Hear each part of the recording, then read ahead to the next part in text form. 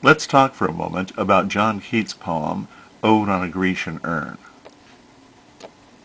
What are the scenes that Keats sees pictured on the side of the musician is playing these melodies unheard that pipe to the spirit, ditties of no tune. In other words, that Keats, standing there, can hear the music across the centuries. And next to the musician, he sees a young couple who's about to kiss. And that moment is frozen in time, so the young man can never quite kiss the young woman, and she can never receive the kiss.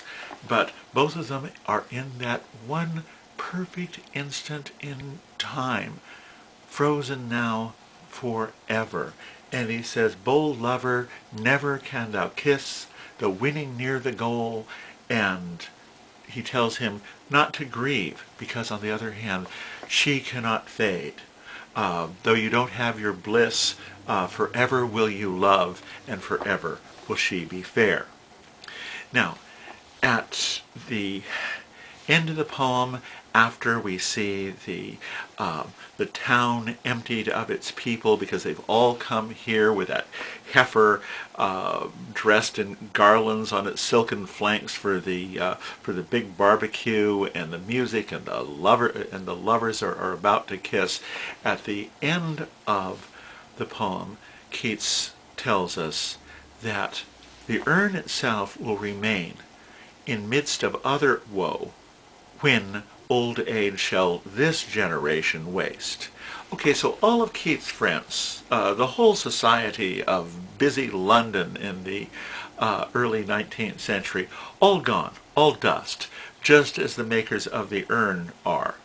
But the urn is still here for us to see, or a number of these urns with pictures on them. And they will be here when we ourselves are gone.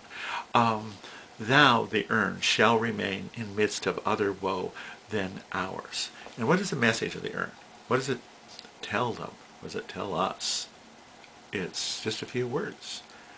Beauty is truth. Truth, beauty, is all ye know on earth, and all ye need to know. And that is John Keats' Ode on a Grecian Urn. Thank you.